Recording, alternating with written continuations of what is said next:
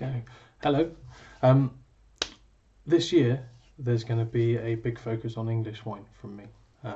I love English wine. I think English wine is going to make a huge impression on the global market in the next couple of years, or at least this year, moving on.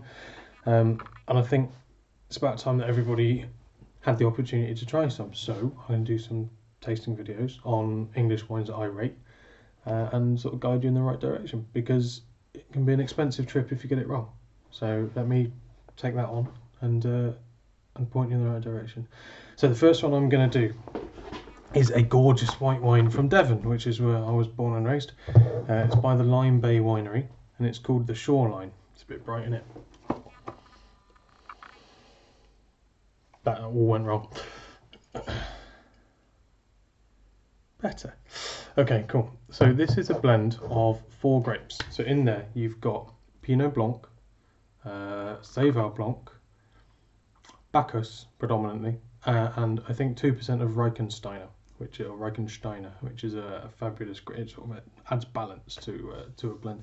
Now, this is a beautifully tart, dry, racy, acidic white wine. Okay, so it immediately reminded me of a sort of really upfront New World Riesling, like a Nelson Riesling from New Zealand, or something of that ilk, because it is unforgiving in its sort of strident attack. Beautiful colour, very, very clean, almost green hints to it, like a Verdicchio or something similar.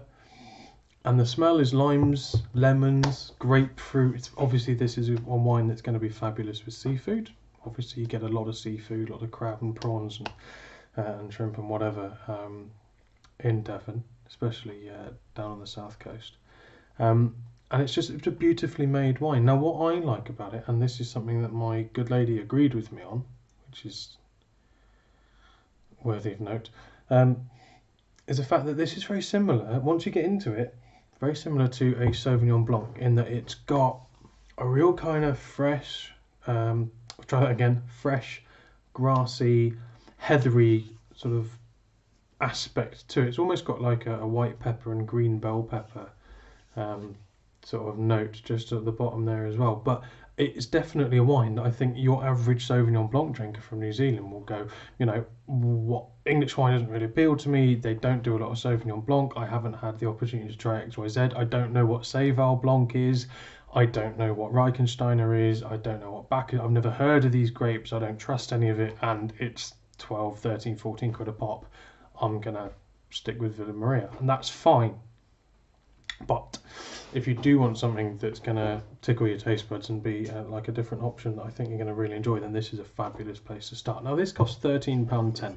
Now the reason that English wine is more expensive than your supermarket stuff, well, there's a couple of bits and bobs. Predominantly labour costs. A lot of stuff is hand done in the UK still, because you don't have the sheer industry that France or Germany or Spain or wherever has. You don't have hundreds of years of history of making wine where you've got all that stuff set in place to save you cost long term. So that's a big one. Obviously a lot of people are going to have to buy their grapes because there isn't enough land that's free that you can have to have hectares upon hectares of vines on there. So Lyme Bay, they use they're very, very specific about the growers that they use. They use guys in Suffolk, Sussex, Essex and Kent, as well as their own vines in Devon.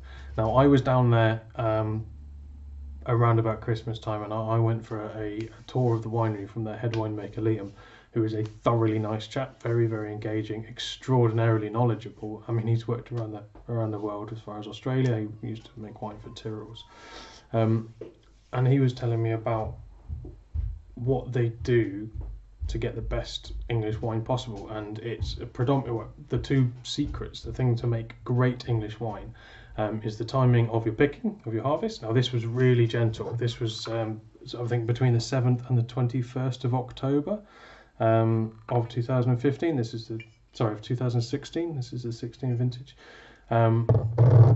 Because it was a warm year, lots of good fruit, so they could take their time picking the best berries as they ripened, as you went along. So picking time, and the other thing is the source of the grapes. Now Lyme Bay spent a long time picking who who they're going to work with, who they're going to have as their growers. And he said it's not like France where you can turn up and you get a boatload of grapes and some are great and some are rubbish and you just have a man standing there with his hand out going, come on, pay me. It's very much a case of growers in the UK are very eager to please wineries and to make the best product they can. And obviously that's because they want to make their business run. They want that, they want the orders, they want the cash flow, they want all that stuff. And that's fine. I've got no issue with that at all. That's how the world works. But also because you have to start with a decent product, i.e. you have to start with decent building blocks to make a great product. Now, annoyingly, there's actually very little empirical evidence to back that up, but it's just common sense, isn't it? If you're going to build something amazing, you're not going to use cardboard or sand. It's as simple as that. Anyway, back to the wine. So beautifully balanced, really racy acidity. On the nose, like lime and lemon leap out at you straight away. And I've never found grapefruit to be a leapy kind of fruit, but it does in this one.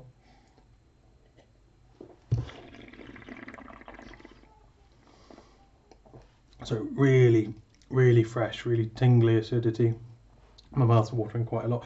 You'll notice that is that is the wrong glass to be trying this out of. It's the first one out of the cupboard. I did actually open this bottle yesterday and try this wine out of a champagne flute. It's something I like to do. I like to get a champagne flute or something to try and deaden the wine.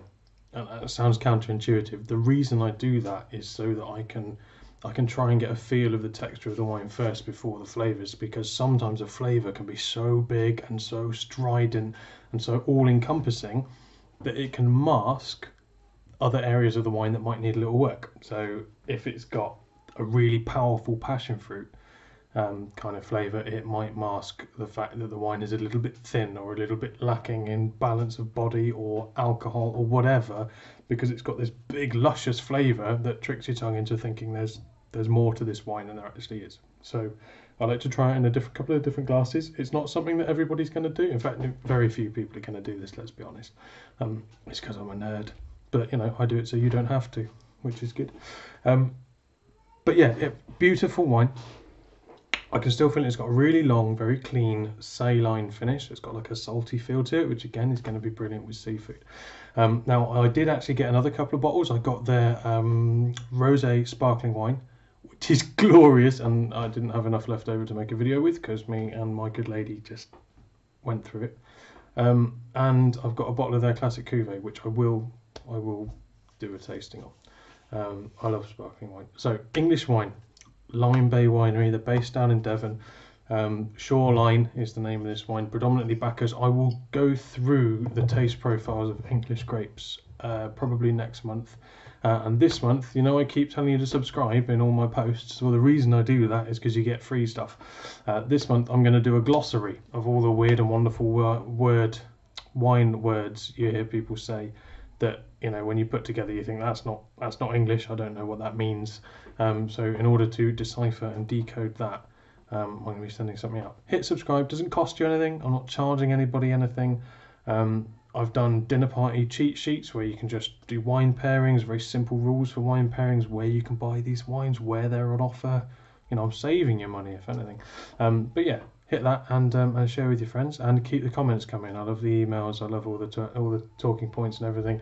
Follow me on Instagram and Facebook, and yeah, I hope you enjoyed this one. I will come at you with some sparkling, and remember Romanian to come as well. Got 6 very, very interesting wines I'm going to be doing on a weekly basis from March onwards. Cheers. Peace.